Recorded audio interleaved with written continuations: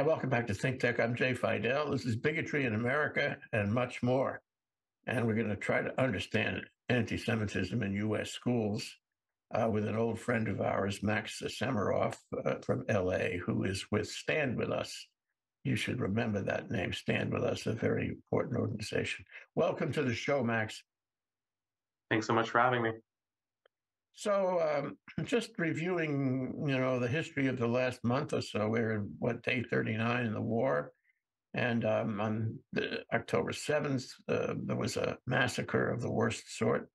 And we could discuss some of the horrific things that Hamas did, Hamas and also Islamic Jihad did to the Israelis and anyone with them or near them. But what happened after that was we were, I think, all in shock in some ways because there was not a lot of protesting going on, either against the massacre or involving, the hostages. People were just too much in shock. So you didn't see a lot of people out there in the street in an organized protest. But soon thereafter, we started seeing protests not only in the Middle East, but in Arab countries and the like, but in the U.S. And all of a sudden, it became clear that there was a very substantial, by hundreds of thousands of people in schools and in cities who sided with the Palestinian movement and Hamas and Hezbollah, for that matter. And they were on the streets. And they were ripping the posters of the hostages off the telephone poles. And it was extraordinary. It was a revelation to find that so many people didn't really care much that the massacre had taken place, didn't care much about the hostages. In fact, they are deniers, a lot of them, of the fact that hostages were taken. I suppose there are some that deny the massacre took place.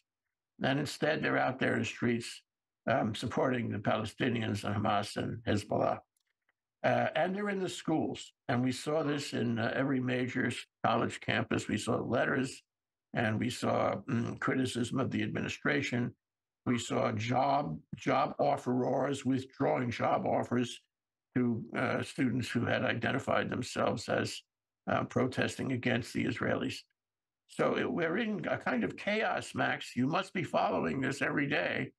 And I wonder if I could, take your temperature about what is happening here. And what I found when we talked a few days ago is that you're not only covering college campuses and university campuses, you're covering high schools and even grade schools to see what the story is about anti-Semitism and protests on these issues.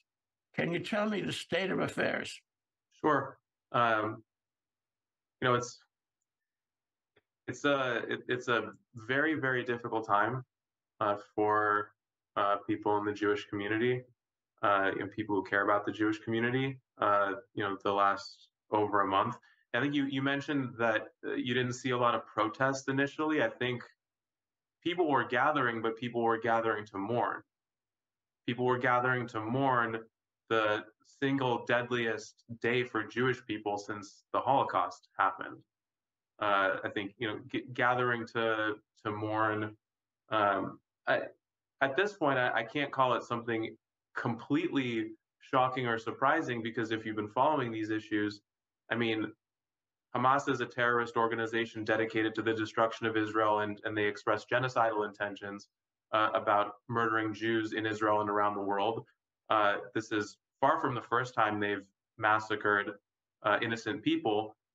It's by far the largest single massacre they've ever been able to pull off, and so it's not entirely surprising for all of us to see something like this happen. But certainly the scale of it is horrific, and so I think a lot of people gathered to mourn rather than to protest. We did just see, in fact, yesterday, nearly 300,000 people, Jews and allies, gather in the Capitol in Washington, D.C. to protest against the massacre and the taking of so many hostages who are, men, women, children, the elderly, Holocaust survivors, babies. pregnant women who apparently have given birth in captivity in Gaza. So, people are protesting to free them. People are protesting really against this massive wave of hate that has taken place as a result of the massacre and all the misinformation and propaganda that we've seen spreading on social media, unfortunately in traditional mainstream media, and pushed by a lot of extremist organizations and forces that have been getting organized for a moment like this for a very, very long time, for decades, in fact, in some cases. It's disheartening to see, but at least for someone like me who has been watching this issue for a long time and working on it, it's not shocking. It's just very disappointing. The other side of the coin here, I think, is that we've seen a lot of amazing people in the Jewish community, outside the Jewish community, step up and take a leadership role and speak out for what's right. And both in terms of making sure that terrorists from like Hamas and Islamic Jihad can never commit such atrocities ever again. By the way, not just to innocent Israeli civilians, but also all the innocent Palestinian civilians who have suffered under Hamas rule in Gaza for such a long time and are also suffering immensely from this war that Hamas started that was entirely unnecessary, as have, frankly, every single war between Israel and Hamas since 2008, 2009 could have been averted had Hamas just decided to change from a terrorist organization into a legitimate government that would negotiate peace on any reasonable basis, which they refused to do. I think a lot of people have actually stepped up and been on the right side of this issue, but there is a very, very loud and extremist minority in higher education. Unfortunately, sometimes also, as you mentioned, in K through 12 schools and in some parts of the media, that is, I think they've been louder and more influential than their actual numbers would justify, is the reality.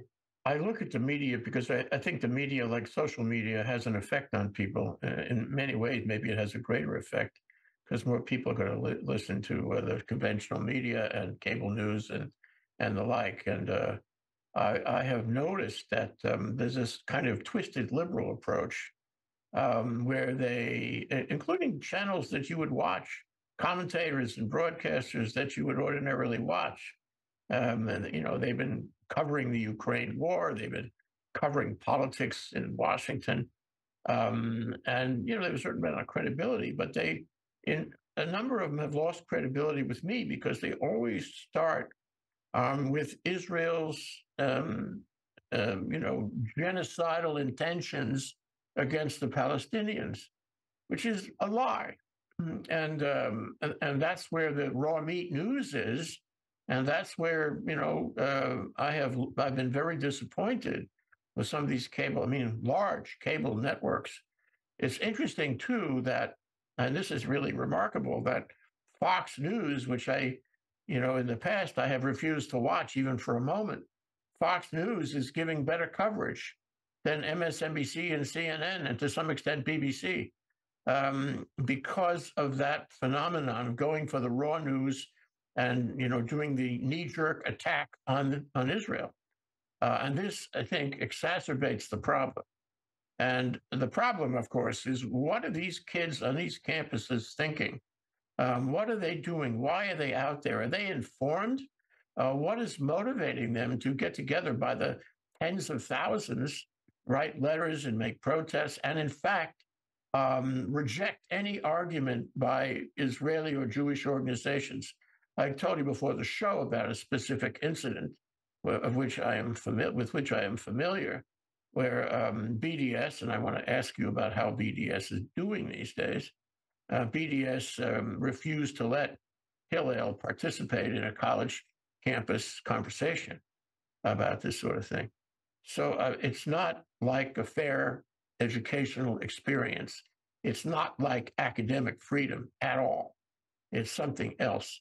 And my question to you is, what is the strange process that leads our students in so many national schools to behave like this?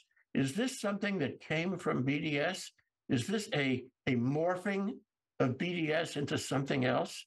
Is BDS part of it? Is it a leader in this? How are these kids getting so motivated? Yeah. So first, BDS, the boycott, divestment, and sanctions movement against Israel. A lot of people, BDS itself will kind of market itself as a human rights movement and an effort to pressure Israel regarding its policies in the West Bank and Gaza. The reality of the situation is, and you can read statements from the leaders of the BDS movement in other contexts, or even their stated goals. It's not about changing Israeli policy. It's not about Palestinian human rights in general. It's about eliminating Israel, making it so Israel no longer exists. And in fact, in the immediate aftermath of the Hamas massacre in southern Israel, the BDS movement released an official statement explicitly supporting Hamas, explicitly supporting their quote unquote armed resistance. I think it's very important to understand what BDS actually stands for, because they're often not very honest about it when they're speaking to university audiences or other audiences across the United States. So yes, BDS is part of this picture. I think it's one part of it.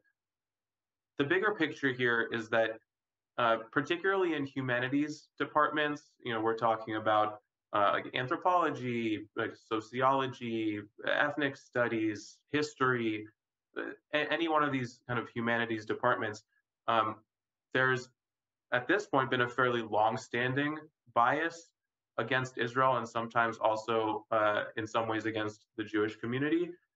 It's not the same in every single university department. I just saw recently a graphic showing basically how many professors from different types of departments had signed letters either condemning Hamas or one-sided condemnations of Israel. And if you looked at the humanities departments, it was overwhelmingly biased against Israel. If you looked at the rest of the departments, business, STEM, what have you, then you have a much more, I think, level-headed view of the situation than these one-sided statements. So why is it in these humanities departments that we have this bias? So the big picture reason is a matter of ideology and narrative, right? So there's a sort of a broad, I think, intellectual stream of thought that focuses on anti-colonialism, that frames, basically most, if not all, of the world's problems as a result of specifically European colonialism, and it looks at basically relationships between different groups of people as if you are the stronger party, then you are pretty much automatically the oppressor, and if you're the weaker party, you're automatically the oppressed. And it's basically a black and white picture of who's right in the scenario and who's wrong. Now, the reality is, colonialism was horrific for many, many people. I'm sure that, living in Hawaii, you've seen, people watching this have seen some of the negative impacts of colonialism in one way or another. So that's a legitimate academic conversation that we should have. The problem is applying these types of concepts to a conflict in the Middle East between Israelis and Palestinians where they actually make no sense. Yes, there's British colonialism in the history of the Israeli-Palestinian conflict. Other forms of colonialism, like, for example, the Ottoman Empire, or even before that, various Arab and Islamic empires that conquered that land. But for Jews, Israel is the homeland of the Jewish people. It's been the homeland of the Jewish people for over 3,000 years. Jews who came, back to their homeland in the 1800s and 1900s from Europe and later from across the Middle East and other parts of the world, they weren't coming as representatives of some foreign colonial power. They were coming as people who had been oppressed as a minority for hundreds and hundreds and hundreds of years in those societies. And we're saying basically enough is enough. We're not going to be an oppressed minority anymore. We're going to go back to our homeland and be free once again and have the right to self-determination once again. So basically, these broad concepts, these broad streams of intellectual thought get applied in completely inaccurate ways to the Israeli-Palestinian conflict. And so people decide that the Israelis are quote unquote colonizers and the Palestinians are their indigenous victims. And so any violence that happens against against Israeli civilians by terrorist groups like Hamas is justified in the name of decolonization.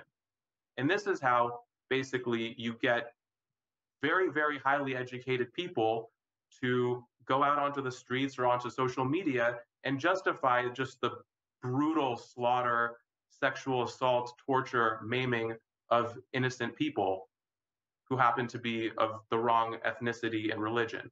That's a sliver of it, but that's I think a big part of the problem. Do you think that the people who protest in favor of Hamas on these campuses know what happened in the massacre? Do you think they know what's going on with BDS and the way BDS is organized and its mission, and for that matter, the way these terror organizations are organized? And do they know, or are they simply ignorant? It seems all these humanities departments in these schools would be sensitive on a historical basis to all this, but are they teaching this, or are they rather teaching hate?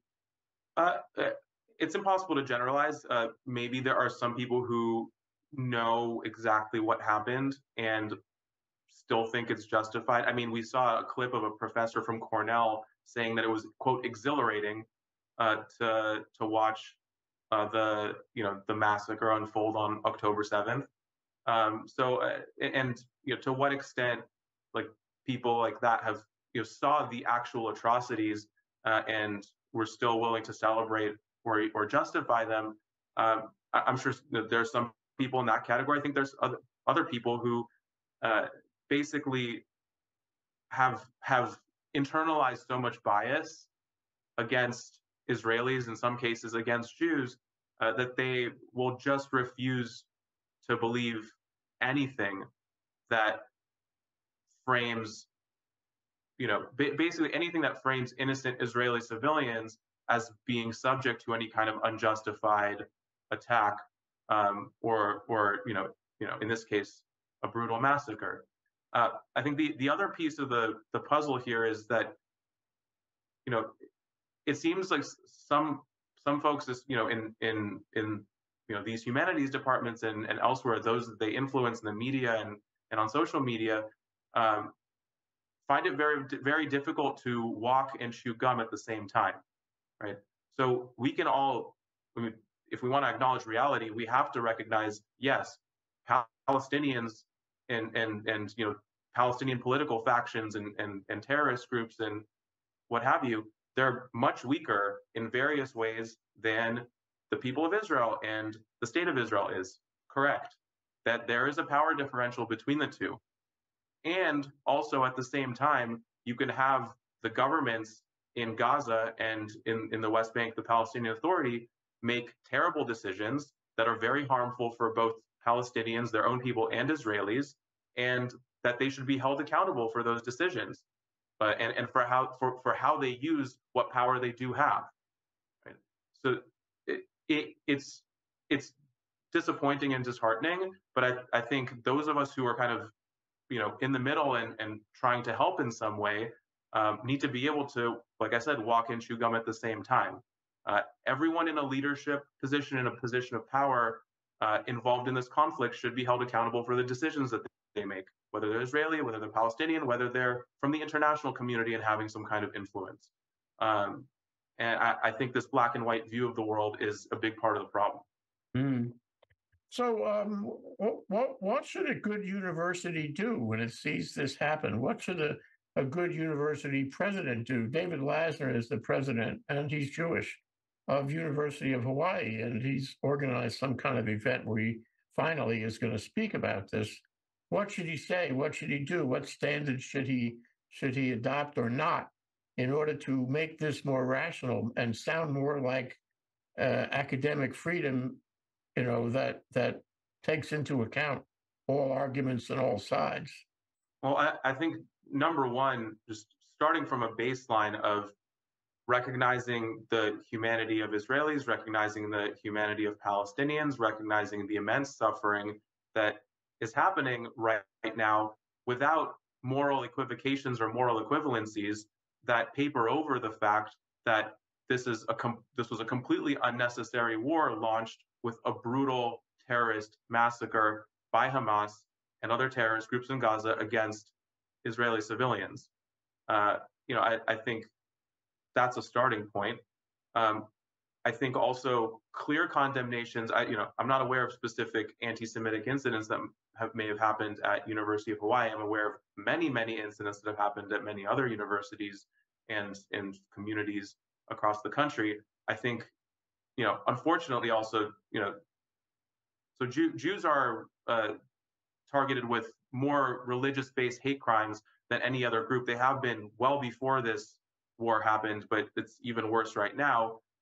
There have also been anti-Muslim hate crimes, which are horrific and should be part of the conversation as well. So I think that's kind of the second part of it is clear condemnations of any incidents of hate, whether it's against the Jewish community, against Israeli Americans, against Palestinian, Muslim, and Arab Americans.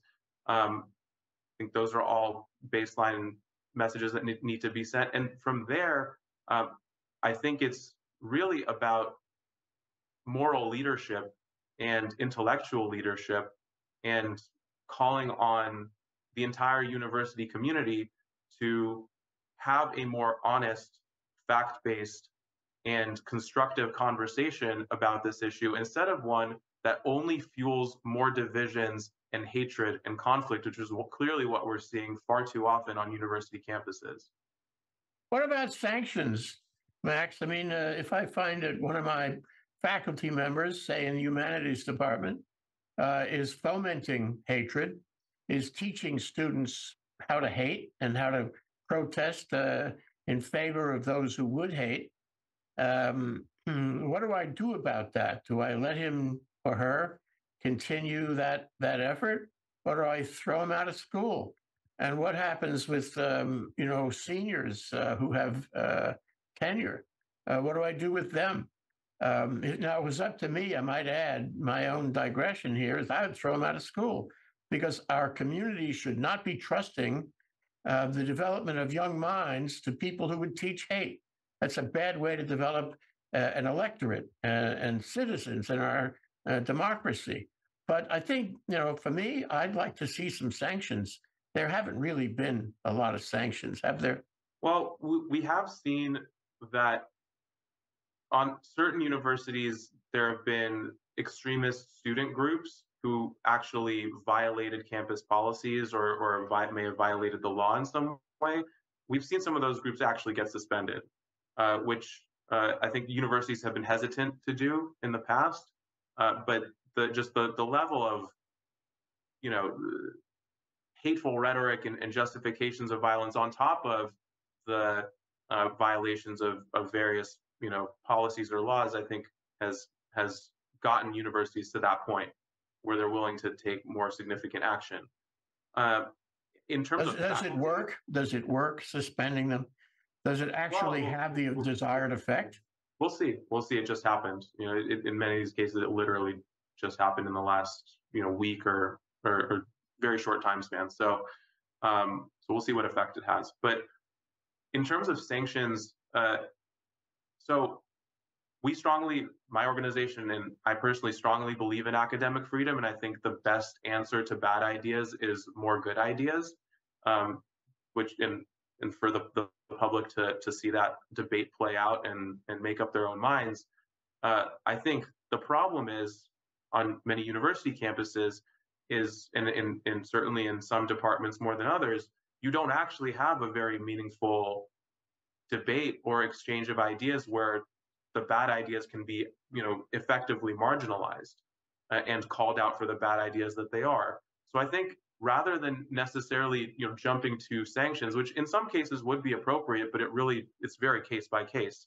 If someone has actually clearly violated a university policy or law or what have you. In general, I think the more important thing for universities is to start investing resources in actually having a meaningful debate and meaningful pushback against some of the extremism, frankly, that they've let fester under their watch for decades now. A lot of universities, frankly, are suffering intense reputational damage not because they just allow all voices to be heard on their campuses. That's fine. That's what they should do. But rather for allowing an echo chamber of extremism and hate to fester in too many of these departments without meaningful challenges from people with other perspectives. So that's what I think really needs to change. You referred to the nexus between, and maybe it's a very close embedded nexus between these protests, the anti-Israeli protests and anti-Semitism. And we know that in this country, we have had anti-Semitism historically for a long, long time. And we know that if you look at the history of the last month, we know there have been an awful lot of protests against the Israelis. So how close is that? How close is that nexus? What is the connection between anti-Semitism and, let's call it anti-Zionism, if you will? Because it seems to me that that even if you were able to establish a meaningful dialogue and have academic freedom on open discussion of the rational points on all sides of the table, as long as you have anti-Semitism in there, which is not rational, but deeply embedded in our society, you never can solve the problem. Yeah, of course. I think so. To answer your first question, what's the connection? So if you're criticizing the Israeli government regarding an issue of policy, anyone can do that, and it's not anti-Semitic. We just were watching shortly before this massacre happened, a huge Israeli protest movement in Israel against the current government, and certainly, that wasn't based in anti-Semitism. You can criticize the Israeli government without being anti-Semitic. There are specific types of rhetoric and actions related to Israel that do cross that line. So that would be like if you are denying Israel's right to exist or calling for Israel's destruction, that's a form of anti-Semitism.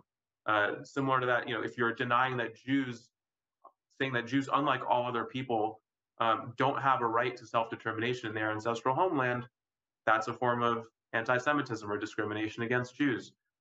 If you're demonizing Israelis or dehumanizing them with any number of anti-Semitic tropes that go back hundreds of years, or sometimes in the modern age, Israelis are being dehumanized, like I said before, by being labeled as colonizers, erasing 3,000 years of Jewish history there, and basically justifying their slaughter by terrorists.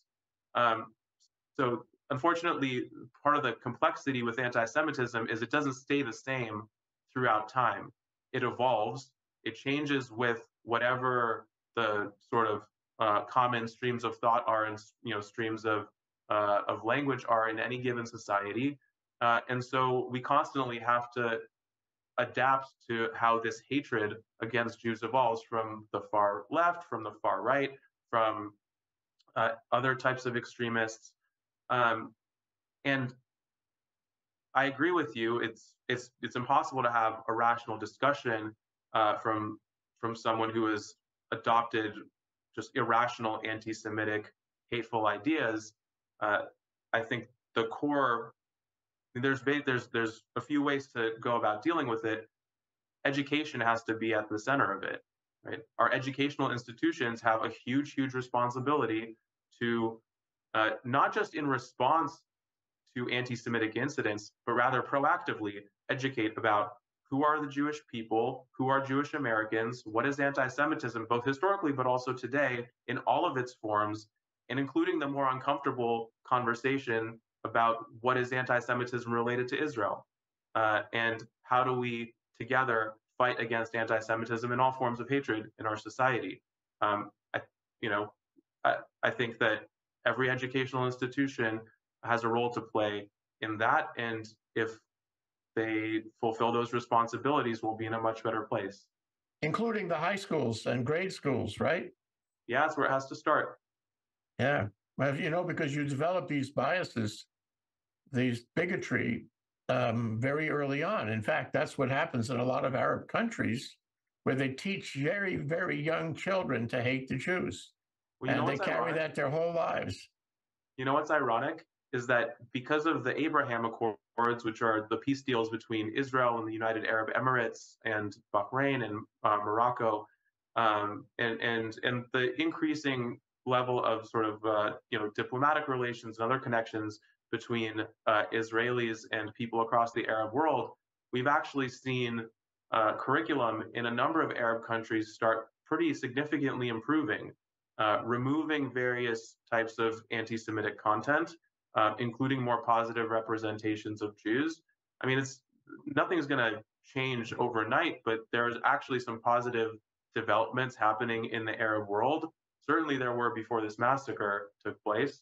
At the same time as it seems there are negative developments taking place in the education systems in the United States. So just let that sink in for a minute. We here, in some cases, are going in the wrong direction, and Israel's new, the states that Israel now has diplomatic relations with are headed in the right direction. I hope it's, in all of our, for all of our interests and values, that we should want to turn ourselves around as well on this issue. On so many issues, actually, when you start talking American politics and public policy and public opinion, which leads me to ask you, how has the media been doing in terms of educating people here in this country? And a further question, which is just equally important, is how has the Israeli government been doing in educating people in this country and the world on what has been happening, what did happen, what's been happening?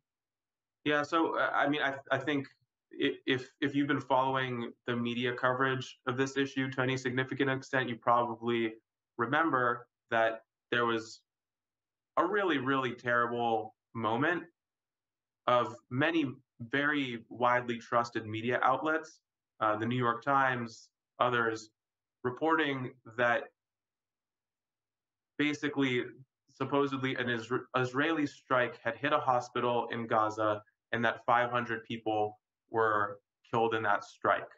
And then, very, very shortly after, you had the facts come out that, well, actually, it didn't hit the hospital, it hit a parking lot outside the hospital. And in fact, it wasn't an Israeli strike.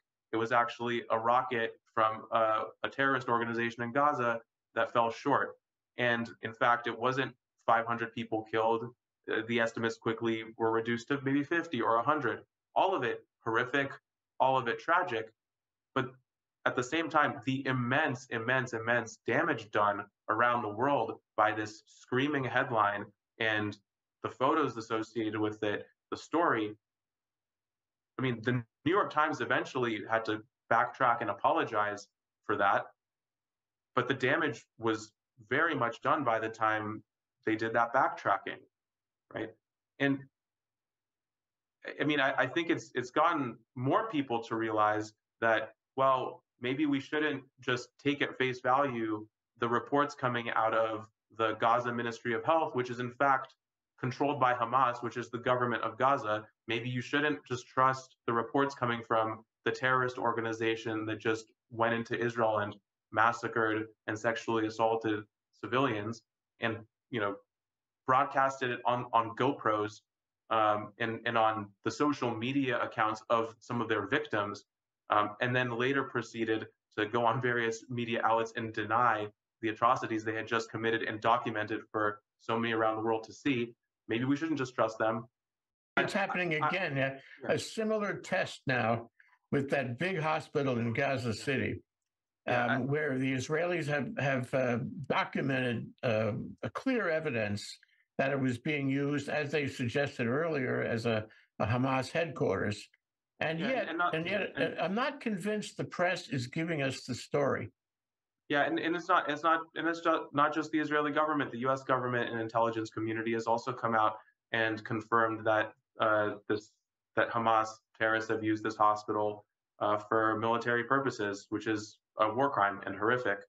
Um, so yeah, I mean, I think that some of these examples of mainstream media just repeating misinformation fed to them by a horrific genocidal terrorist group, I think it has opened some people's eyes, but also the damage is already done. And there are far too many people around the world who still believe erroneously that Israel was responsible for that strike against the hospital. Um, and it's very disheartening. Uh, I can only hope that there will be the appropriate accountability and fallout from this long term. But this, frankly, it's not the first time we've seen major errors like this happen. It's just maybe the largest in scale we've seen in a long time. So we need a reckoning. Yeah, we need a That's for reckoning sure. among a number of media organizations that did the same thing. It wasn't only the New York Times, it was the cable news channels, and it went as far as the BBC. I have seen BBC reports that were completely erroneous and biased. And it's like they were proving a case against Israel when, in fact, there was no case against Israel. The case was against Hamas. And it's only now, 39 days after is the horrific attack, that some of the facts about the massacre are coming out because the Israelis have been reluctant out of a kind of cultural sensibilities to reveal all the things that Hamas did. There was an article in the New York Times or maybe Washington Post this morning about how the rape that was going on, was awful, and it was like a lot of women were raped and sexually abused and paraded in the streets. And I don't know if this is confirmed by intelligence, but the article suggested that why would they stop raping those same women who are in captivity? They would keep on doing it. So captivity turns into be a seventh circle, for all those people. God knows what they're doing to them. But let me ask you this. My feeling is that Israel didn't really understand the international global propaganda war at first. And then after a while, if you watch the news reports, you began to get a picture of what they were like, what their generals were like, what their citizen soldiers were like, what the families of the hostages were like as people, as human beings. And that somehow along the way countered some of the outrageous propaganda that was coming from Hamas. So I'd like to ask you this. You spend your life, you're a career person fighting against bigotry. And a lot of people, including a lot of Jews in this country, have been sidelining those issues for their lives. And to some extent, they continue now, although we do see groups, as we saw last weekend, of Jewish people who support the Jewish state out there, demonstrating. But what can I do aside from ThinkTech here? What can people do to join with you? You say stand with us. What do we have to do to stand with you, Max? So number one, we're an education organization. We educate people around the world about Israel and fight anti-Semitism around the world. So we encourage everyone to educate yourself about these issues. We have a lot of educational materials on our website, standwithus.com. Also on our social media feed. If you follow us on Instagram or whatever your preferred social media platform is, we're constantly sharing educational information. So number one, educate yourself. And number two, educate others, other people around you, your friends, your loved ones. I think for us, all of this really starts with education. If you experience or you hear about some kind of anti-Semitic incident, we have a reporting form on our website, again, standwithus.com, where you can report things to us, and our legal department or another appropriate department will review the issue and respond in the appropriate way. And beyond that, I think whether you're Jewish, whether you're not Jewish, I think it's very, very important, especially at a time like this with a war going on and immense amounts of misinformation swirling around. A lot of it meant to really divide and fuel hate.